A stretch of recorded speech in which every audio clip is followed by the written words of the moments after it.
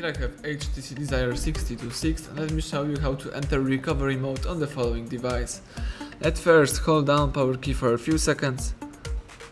Then from the phone options let's choose power off and wait until your device is completely switched off. Afterwards you have to use the following combination of keys: power key and volume down. Let's hold down together these two keys for a few seconds. Keep holding both of them. And release all keys as soon as bootloader mode appears in front of you. Now you have to scroll down by using volume down to choose recovery and press power key to confirm it. Now you have to wait a few seconds.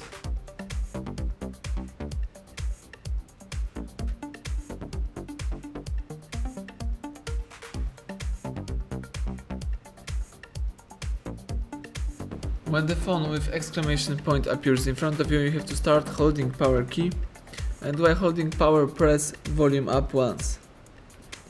Excellent, as you can see the Android system recovery just pops up.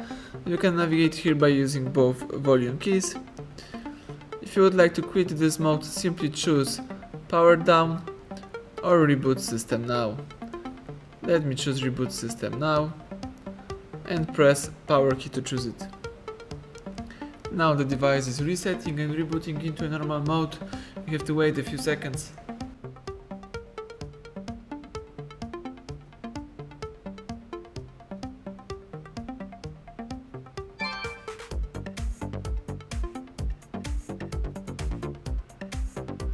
Excellent. As you can see, the device goes into a normal mode. Now you can use your phone.